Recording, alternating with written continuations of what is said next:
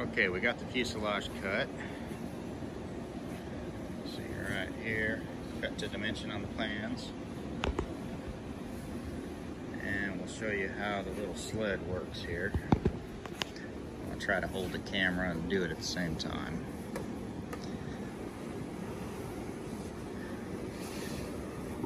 And just sliding it back to our dimension, and it's about there.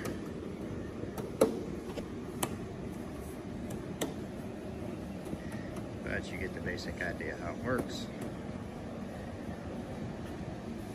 And now we're gonna just, we know it works, we're gonna start taking out some tubes here. For the plan, all these tubes get replaced here at the top. And then we're gonna have to go ahead and do some bending to try to make everything line up nice.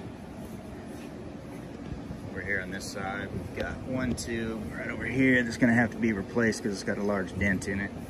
So that's gonna require something special. We're gonna do that here in a few minutes. Okay, well that's how the sled works. And we'll have a YouTube video of the whole process here coming up in a little while.